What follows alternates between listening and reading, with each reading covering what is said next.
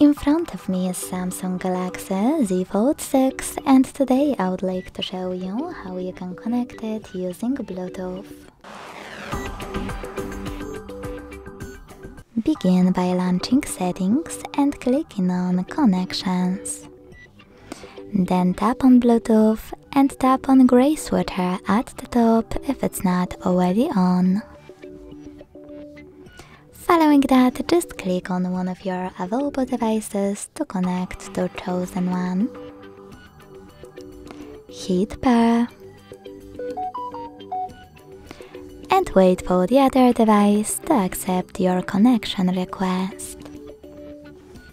As you can see, my devices were successfully connected. If you want to disconnect them, use this gear next to paired device. Hit Unpair at the bottom right corner and confirm your choice in the pop-up.